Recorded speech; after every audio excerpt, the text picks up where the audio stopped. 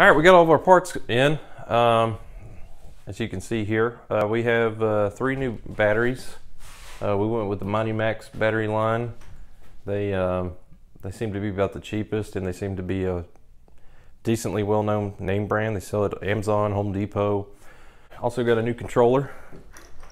And then also you had to get a new throttle with it. This is the 6-wire throttle, which is a rubberized coating on it, and the 6 wires. Got a new kickstand, which comes with hardware. We got a new chain. This one comes with a master link, so you can disconnect the chain or remove it from the bike without having to remove the wheel. I got a bag full of crimp-on style terminals. These are the kind that actually wrap the crimp around the wire and dig into the wire, not like the normal, blue, yellow, red wires. Bearings, we got bearings for the motor. This is 6,000 for one end of the motor. The other motor has 6201. Is that right? Let me see. Yeah, 6201 on the other side. Yeah, one side was shielded and one was sealed, so I went the same way. Wheel bearings are 6100, I believe. I'm sorry, 6001. Need 4 of those. We got a new Freewheel, new brake lever. The connector for the motor, remember they were wire nutted on. I pulled this connector off of an E300 scooter, and the terminals here are the ones that you crimp on the wire just like the other style here, but this actually fits in the connector. If you need one of these connectors, they have the kits all over Amazon. If I can find one, I'll put a link below, but it comes in the 2-pin, the 3-pin, the 4-pin connectors. It's like a whole kit. It comes with all the terminals to crimp on, and I think like a whole assorted pack is like $10. Hardware, remember the case. We're missing those bolts. The factory are M5 times 0.8 millimeter thread, and 4 of them are about 55 millimeters long. 2 of them are about 20 millimeters long. If you go to the local hardware store, you're probably not going to find metrics in this length locally. You may have to order them. The next closest standard size, which you will find various lengths that you may find, is number 10, 32 threads per inch, and that's actually what I got here. But when you get the lock nut, it will actually be bigger than the recess in the cover. Let me show you one. All right, so if you're looking at the cover, there's a recess here on the other side to hold the nuts, and this is the number 10 screw, number 10 32 nylock nut. It's like 2 millimeters too big for this. The only size that fits is these itty bitty little M5.08 or 0.8 nylock washers. But the good thing is that standard size 10, 32 threads per inch is pretty much dang near identical to M8 M5.8. The threads per inch, it's off by like a quarter of a thread over the whole span of an inch. So something like the size of a nut's not really going to make a difference.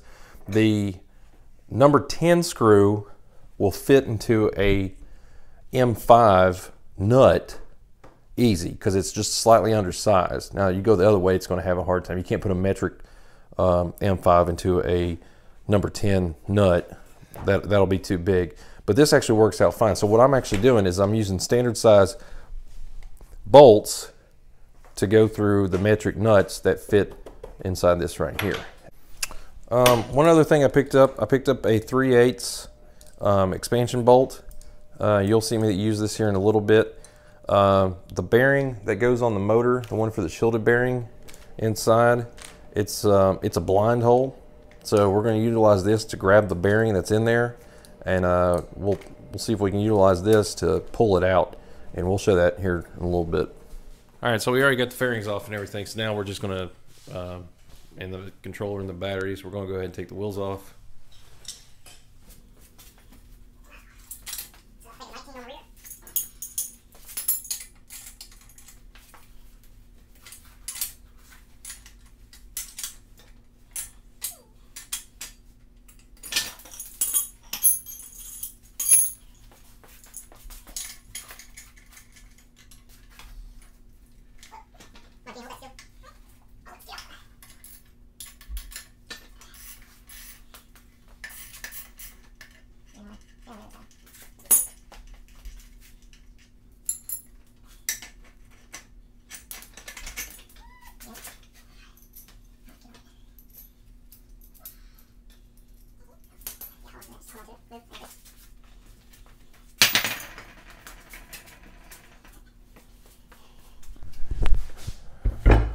All right, one of the first things we're going to look at is we're going to take this off and try to get this freewheel replaced.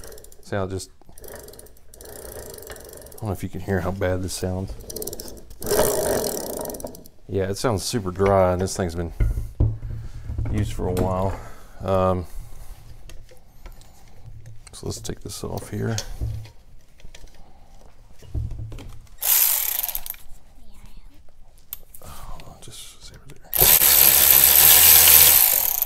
Here, you can hold that.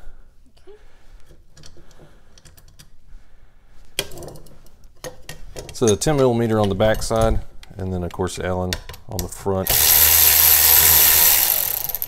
What we're doing is we're just getting the, get that please. We're just getting the sprocket detached from the freewheel right now.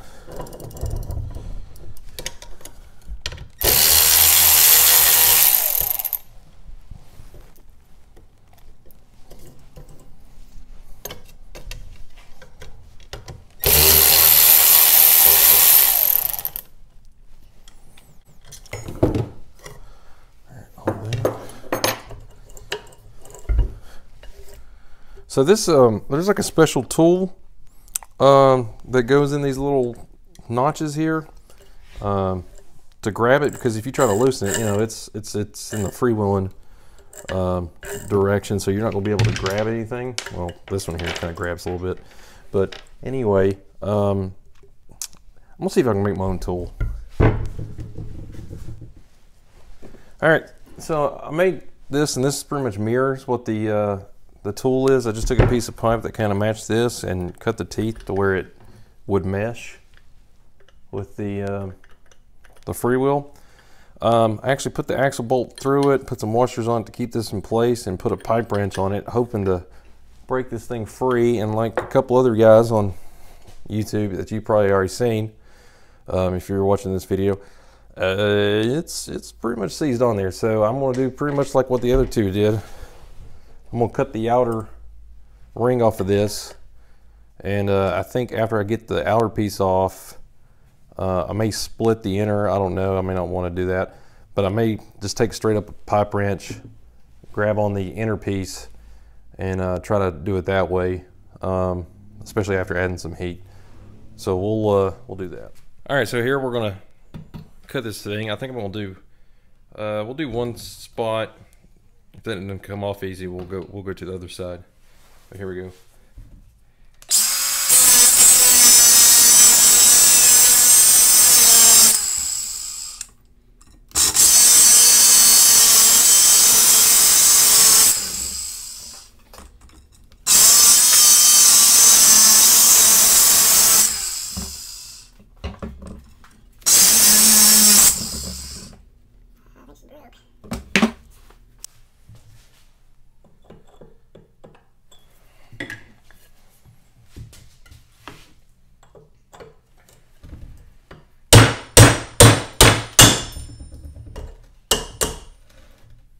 She never split.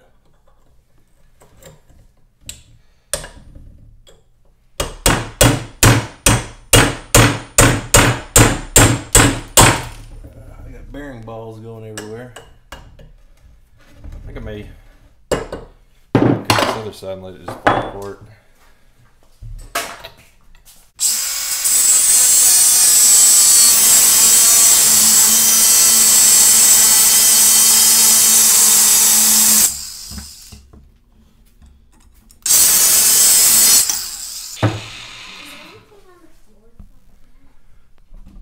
So got the outer part off. So let's make crank on a little bit here with the pipe wrench. Well, I already gave it a go with the pipe wrench. She's on there, so we're gonna try some map gas a little.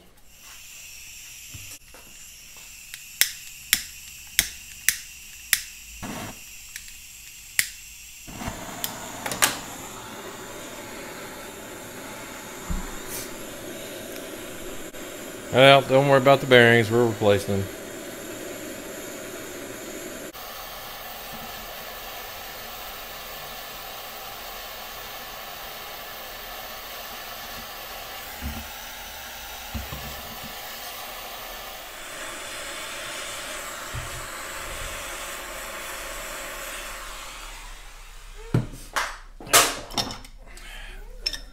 It looks like that's good enough. Let me get this on here.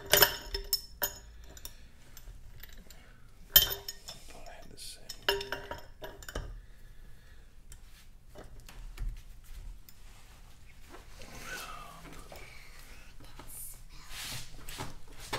here.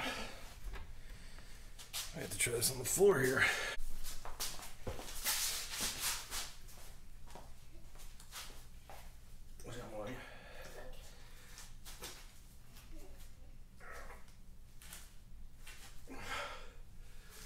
Woo! We're going to cut it. So we cut a slit in this thing. I'm going to try to spread it. Hold on. Once it's split, you can untwist it.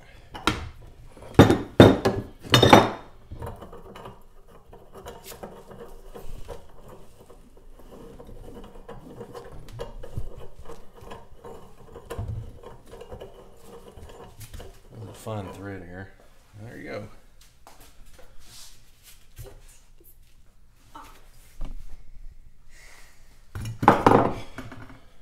Yeah, I got a little bit of damage right there to the thread. If you can see that. It's just a little slice, that ain't gonna hurt it.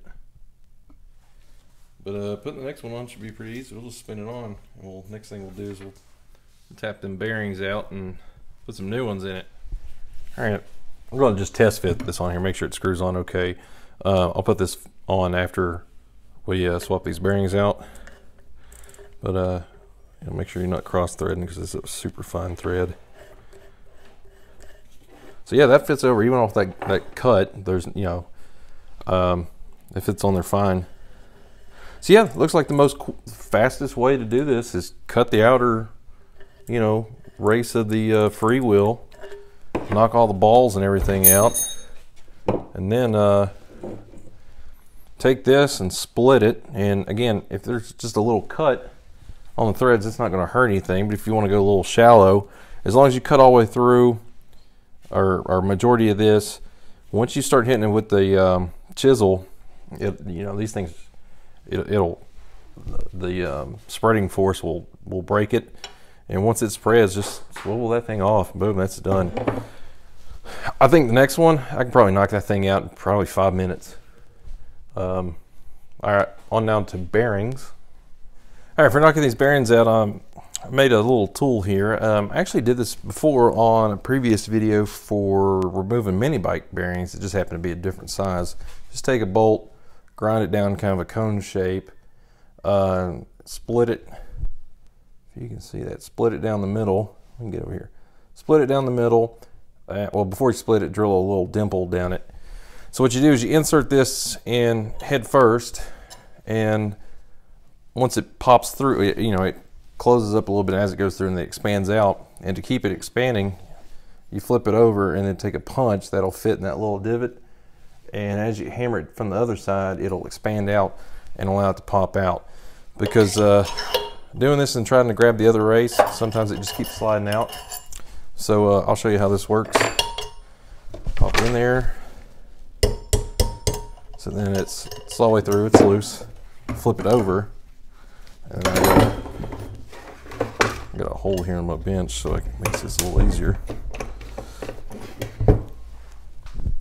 And then once it's flipped over, take your punch and then try to find that little divot, which should be in here somewhere. I should probably drill that a little bigger. Am I in it? Oh, I was already in it. There we go. All right, so you get it in there, find the center, then just take a hammer. Boom. There's the spacer that goes in between the bearings to keep them from squeezing. And luckily I got a little box here. So that fell out, and the, where's my little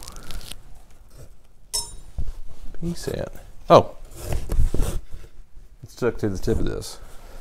So as you can see, what's going on is when you punch that through, it just holds on to the bearing, knocks it out the other side. I don't know if I could just get this thing to release. So now we got the tube out, we got the bearing.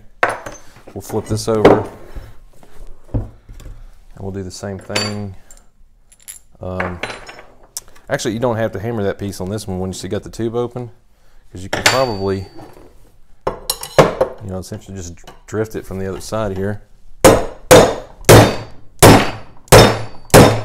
Actually, you know, just take another punch and angle it here. Molly, can you put your hand underneath here to grab that when it falls down? Is it gonna hurt? No, no, no, no.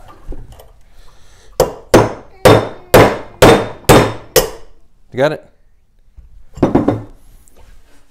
Let's see. Boom, that was it. Look how easy that was. Then all you gotta do is just pop your new ones in. Let me go get those. All right, so you got your new bearing. Just kind of seat it in there. Grab yourself a socket. It's about the same size as the outer diameter. This one's one of those Harbor Freight 19mm impacts. Just happen to be the right size. And what we'll do is we'll hammer in place.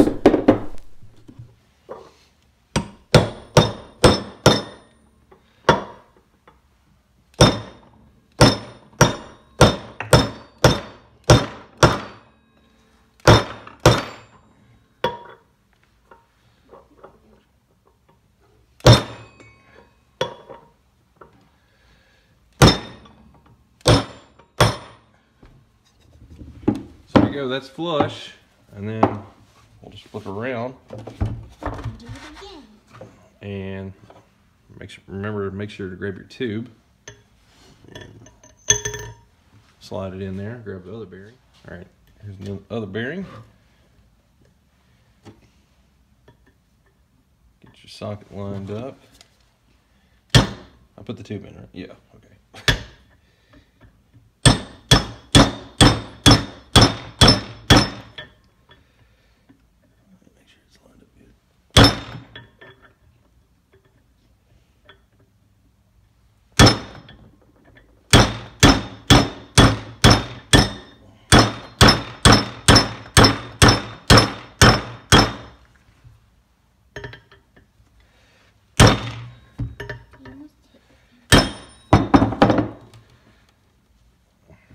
All right, I think we're good. All right, before you go putting this thing on the bike and have a bunch of trouble, make sure that tube's center. Get yourself a rod or take your axle and make sure that's centered up.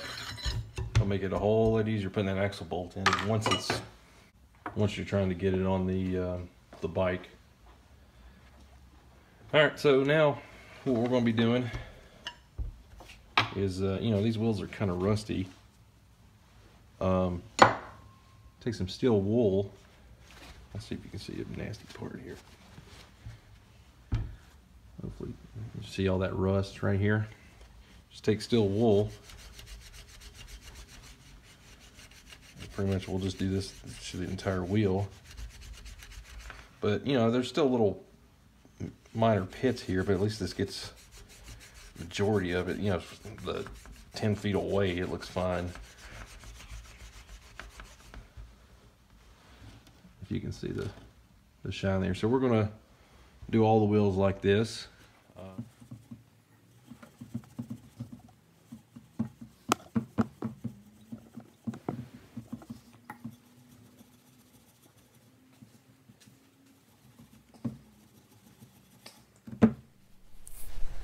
All right, we've got this thing pretty much cleaned up about as much as we can. I mean, it looks, it's not perfect, but it gets majority of the stuff away. There's still a little bit we'll go back over, but you know, just a little bit still wool pretty much makes these wheels significantly better looking than the rusted way they were when they were left outside. Now I got the new bearings popped in and everything's free spinning there. Make sure to, you know, we'll take our new Sprag and put it, or I'm sorry, Freewheel, put it on. When you do, make sure you leave these little divots, if you have this style, facing outward, because that's what you'll use to knock this off if you ever have to replace it again. Or you can just do the cutoff method again, if I can get that thing on there straight. So we'll spin that on there like that. Make sure that snap ring's behind it. We then take ours off. And you don't have to just crank on it because the bike will naturally tighten itself up as it goes. And all we have to do now is put our sprocket back on. I won't bore you with that, we'll do that off camera. But we're pretty much done with the back wheel. Front wheel is going to be pretty much the exact same. We'll use that little tool and knock the bearings out and pop the new bearings in. So we won't bore you with that one either.